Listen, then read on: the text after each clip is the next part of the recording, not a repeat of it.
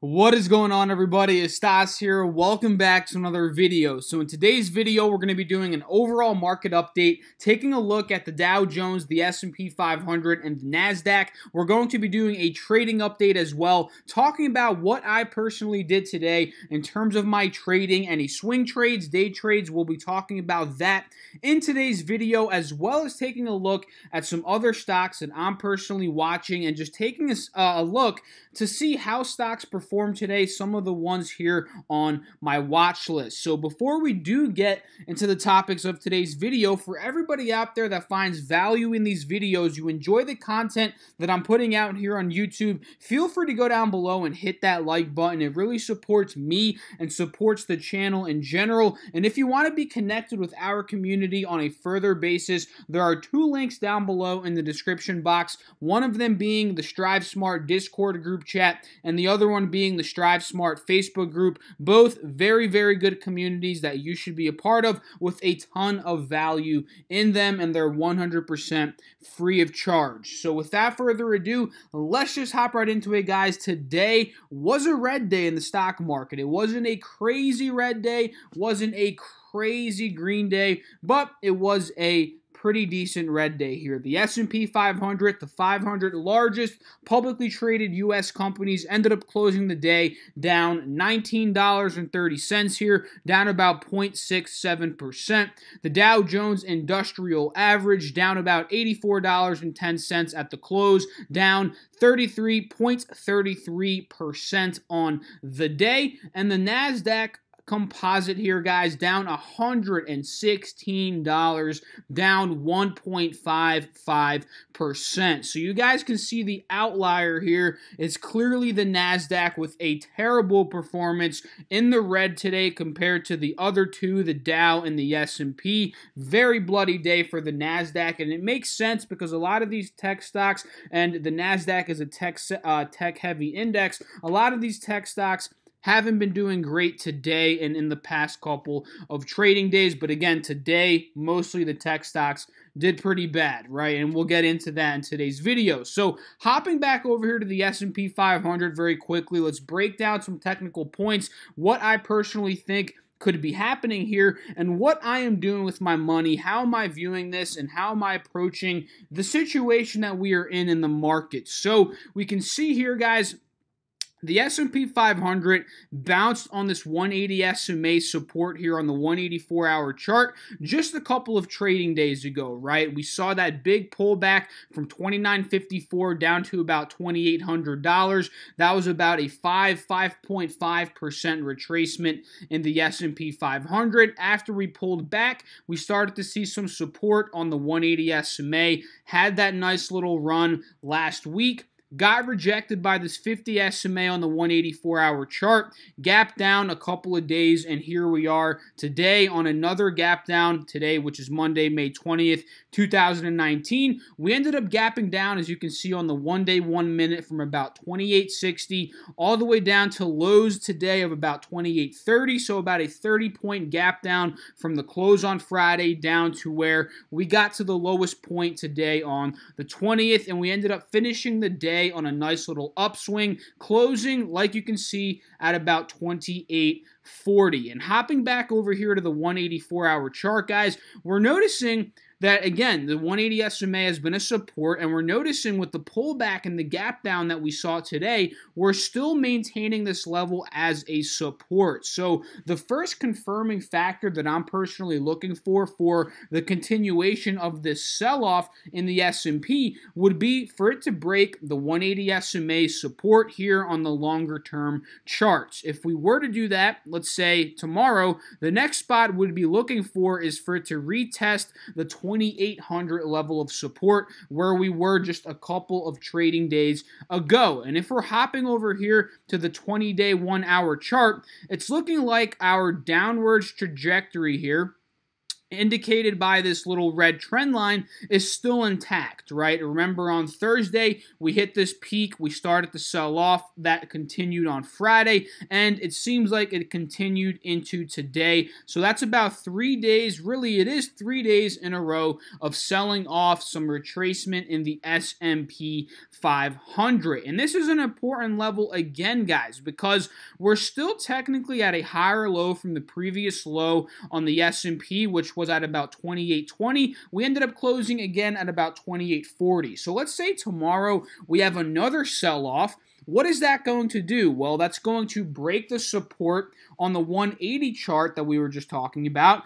It's also going to most likely break us below this 28.21 level of support, which is literally 20 points below from where we are now. And if that does end up happening, guys, that is breaking this little higher high, higher low, little mini uptrend pattern that we have here on a shorter term basis. And that's just breaking the pattern in general, and that can honestly just issue more selling in the S&P 500 here. Going over to the 5-day, 5-minute, we can see this even better, right? Thursday sell off a little bit, the gap down on Friday, sold off, gap down, sold off. So tomorrow, what am I waiting for, guys? I want to see pre-market the futures. Are we potentially gapping down again? Let's say we wake up and we see throughout the night the futures are pointing down, right? Maybe we're gapping down to about 28.20, 28.30. That could tell me that maybe we're going to be selling off again tomorrow and maybe for the rest of this week if we continue to get those gap downs every single morning. So that's kind of the breakdown right now on the SPX. I believe we're at very critical spots again on the 180, especially 184-hour chart, and on the 20-day and the 5-minute or the 5-day, 5-minute charts. And this is why I like to incorporate a bunch of different charts into my technical analysis, guys, because the way I view it is each chart, each time frame, each interval that we're looking at is kind of giving us more data and is telling us more of a story of where the charts and where the markets could potentially be going based off of the previous data that we are seeing. And another thing I want to point out to you guys is Trump is speaking tonight, 7 p.m. Eastern Standard, actually pretty close to where I live, about a couple of hours, about 2, 3, 4 hours away from where I live in Pennsylvania.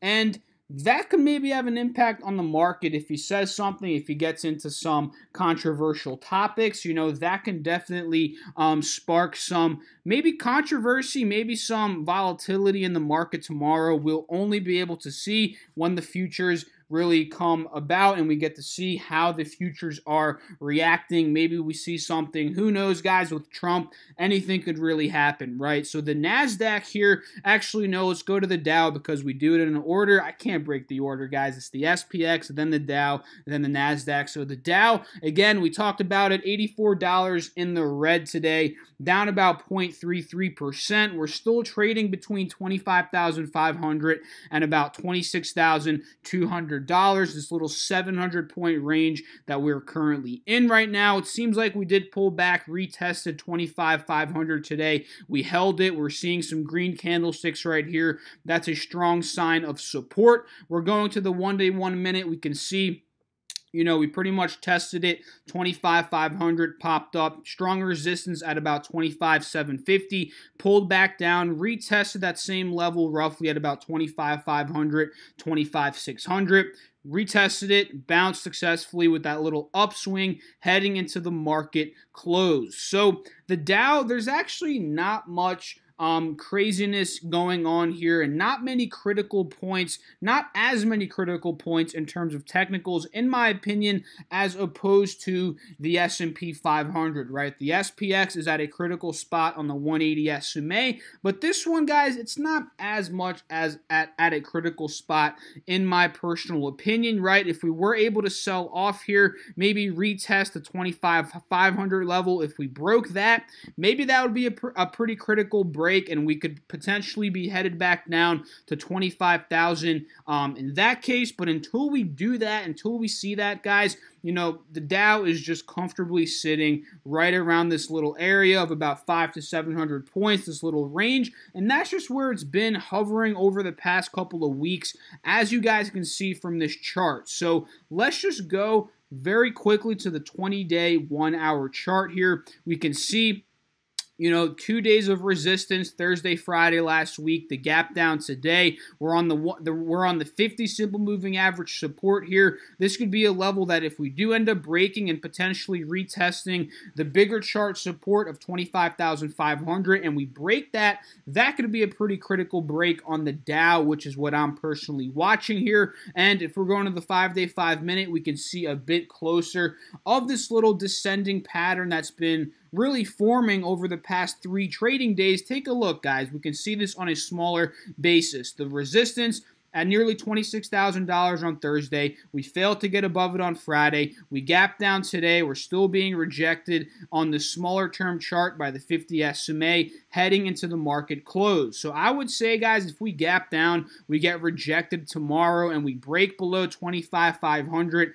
that's going to be a pretty key downwards move in the Dow, which could trigger more red, more selling here on a technical basis. So let's break down the NQ very quickly. Again, the NQ, the tech-heavy index, this one got clobbered today, guys. It got absolutely clobbered. Take a look here on this little 184-hour chart, right? We're noticing how the NQ was trading above this $7,500 level. This was an old resistance from back in the middle towards the end of March. We ended up breaking above that resistance, making it a new support, and that's where we were trading, right, on that new support level. Well, we broke that, guys. We broke that today with this little sell-off. Actually, quite a big of a chunk of a sell-off that we saw today. We broke it, and now it seems like we're retesting that level at about $7,350 to about $7,400, which was a support stemming back a couple of weeks ago. Actually, more like about a week ago from now on the 13th of May. So this is a critical level, guys. If we do end up, let's say, selling off further, breaking these levels, that can really be the start of a downwards, really just a bad bearish trend on the NQ. And remember when I was talking about this head and shoulders on the SPX, guys, it's kind of forming a bit here, right? The left shoulder, the head, the right shoulder, and if it continues this trajectory to the downside, and again, if we break this 180 SMA on the SPX, that's going to be a pretty completing pattern on the head and shoulders that we're seeing here, and we might see some further selling off. And that brings me back to the NQ, where we're kind of seeing the same thing, right? The left shoulder, the head, the right shoulder slowly starting to form, and if we slowly start to break these support levels drawn out here, we could be forming a full-on bearish trend, especially, guys, the most critical one that I'm seeing here in terms of a support level is at about 7,200. So if we were to sell off maybe 200 more points to the downside from where we are right now, things can really get ugly here on the NQ in terms of a kind of a longer term basis here, right? Because we notice we've kind of been trading in between this level for the past couple of months, and if we're just tanking below this level, we're ultimately heading into the levels that we were closer towards the beginning of this year, and really closer towards where the market was selling off through the October to December months, where it was very, very bloody, guys. So just keep an eye on these key technical levels. They're very, very important in the overall markets, and of course, when we do our overall market research, this allows us to plan out specific trades, in the overall, stock market, right, with individual stocks. So that's kind of the breakdown of the stock market right now on a technical basis. Again, remember Trump speaking tonight. Who knows what's going to come out of that? The whole, the whole situation with Iran right now, right? The trade war with Trump, China. There's just a bunch of different things going on right now which is why, just like I have been, I'm still approaching the market with caution right now. I'm not in any swing trades, and that's kind of going to segue into the next topic of today's video, which is the trading update. I'm still not in any swing trades, guys, right? I'm still not in any swing trades, but I'm still day trading. That's been my bread and butter here during the volatility over the past couple of trading weeks, and I ended up doing one day trade today, and it wasn't a crazy day at all for me, guys. The trading was pretty slow. I was mostly on the sidelines, but what I did end up doing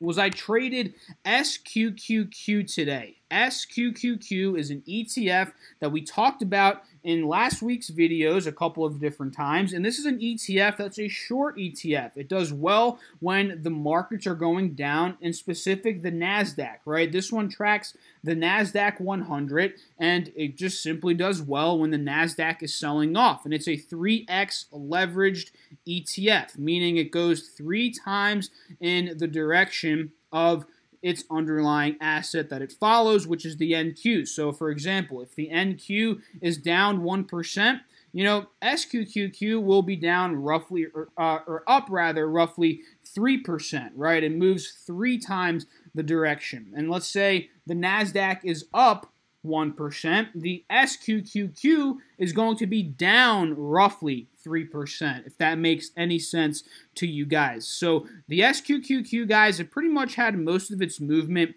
through the pre-market hours here. We noticed from 9:56 it popped up, opened at about 9:96. We got the little pullback, and then we got the retest of the support from the first pullback, and this is actually when I ended up building into my position, right? Right about $9.90 here is when I slowly started to scale in, and if we're noticing the movement of the NQ at this point in time, if we can just go back to it, where is it? Did I just delete it off my watch list? That happens sometimes, guys. Sometimes these ticker symbols just delete themselves, or I delete them without even realizing it. But we're noticing, you know, SQQQ, let's actually go back to that very quickly. You know, SQQ, during this 12 o'clock time period from 12 to 1 Eastern Standard Time, we saw quite a nice move here, right? And at this point in time, the NQ, again, the NASDAQ futures here, the NASDAQ index, was roughly at about this level right here, right? We noticed we had that little pop-up. Then following that pop-up, we saw the rejection right around the point of resistance from earlier in the day at about 74.30. And what this told me, guys, it was kind of like a double top, right? And what this told me was the NQ was slowly starting to reverse, and we can see from that point we got another lower high and we started to sell off. And at this point, the NQ was selling off. I was able to get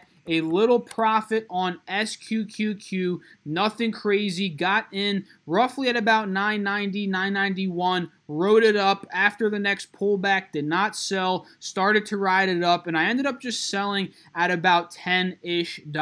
Not crazy of a trade whatsoever, not too crazy. So from 990 up to about $10, it was literally like right under a 1% profit on SQQQ. So that's pretty much it on what I ended up doing today on the 20th in terms of my trading. Again, I'm being super cautious with what I'm doing because the market, in my opinion, is still in a very kind of iffy spot, volatile spot where anything can go wrong at any minute. That's the way I'm personally viewing it. So a couple of stocks that I'm watching, guys, you know, I'm watching TVIX, you know, SQQQ, TQQQ, these market ETFs that we talk about a bunch on this channel, right? This one, the one I traded today, just in case the market continues to sell off, right? This one will be very good. TQQQ, let's say the market has a run, this can be one that I play in that particular time if that happens, right? And I usually just play these in and out when the market is volatile, right? Let's say we have an extremely volatile day, the VIX, the volatility index ends up going crazy, the markets sell off. TVIX is going to be one that's going to be very, at my disposal to trade. We've seen this one go up 30-40% in a given day, and that is something that can provide a bunch of value if you know you're trading it on a day where the markets are very red and volatile, right? So TVIX, definitely watching that one. Right, and I still have my list of stocks here from yesterday's video, and a couple of these, they were kind of didn't really do too well today, right? J&J didn't end up playing out like I wanted it to, right? It almost broke the 50 SMA resistance, but it didn't. I'm still watching it, though, for the potential continuation here. Tesla ended up getting squashed even further today, guys. It got down to $195 per share, so we might actually be testing 180, where I kind of think it might be going to, and I talked about that in a little bit more depth on Friday's video, this past Friday's video. This is definitely one that I'm watching. Verizon and kind of the whole telecom space did pretty well today because we saw Sprint, T-Mobile, they finalized their deal, their merger. We saw Sprint was up like 20% today. Verizon ended up doing pretty well early on. It gapped up to, I believe, like $60.50. We saw the slow pullback, but we still see we're maintaining roughly that 58 level of support here on Verizon, which is really, really good. We're maintaining above the moving averages, so this is one that could be very good tomorrow, and that's pretty much it, guys, right? There's not many that I'm watching. Obviously, I'm watching the tech stocks, right? These other ones that you're seeing here on my active watch list as well. These are all ones that I'm keeping my eyes on very, very closely throughout the day, right? Some of these and most of them have just been getting hammered day in and day out, which is why I'm not interested in swing trading them, because I don't swing trade stocks that are in a downtrend on a longer term perspective. In this case, the 184-hour chart is what I pretty much make my decisions on, but that doesn't mean I'm not watching them. I'm obviously going through these every single day, but mostly, guys, during times like this when the markets are not really in a specific direction quite yet, I'm just trading those market ETFs from SQQQ, TQQQ, TVIX, stuff like that. So I hope you guys enjoyed this video. If you did, feel free to go down below, hit that like button, drop a comment, let me know what you guys thought about it. Subscribe to the channel if you haven't yet already and you want to see more content from me. I really appreciate all you guys watching. It means a lot to me. I'll catch you all in the next video. Have a good one. Peace out.